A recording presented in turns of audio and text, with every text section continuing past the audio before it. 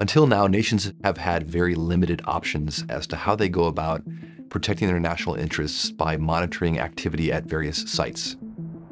Oftentimes, they've had to rely on historic ways. Those could be flying aircraft over those areas continuously. That becomes very costly to maintain a fleet of aircraft, train the pilots, procure equipment. ICEYE's technology is allowing them to have a different option, a much more efficient option, a much more economically viable option, and a much more sustainable option that actually provides them with even better insights than they can otherwise get with kind of standard tools that they've had at their disposal.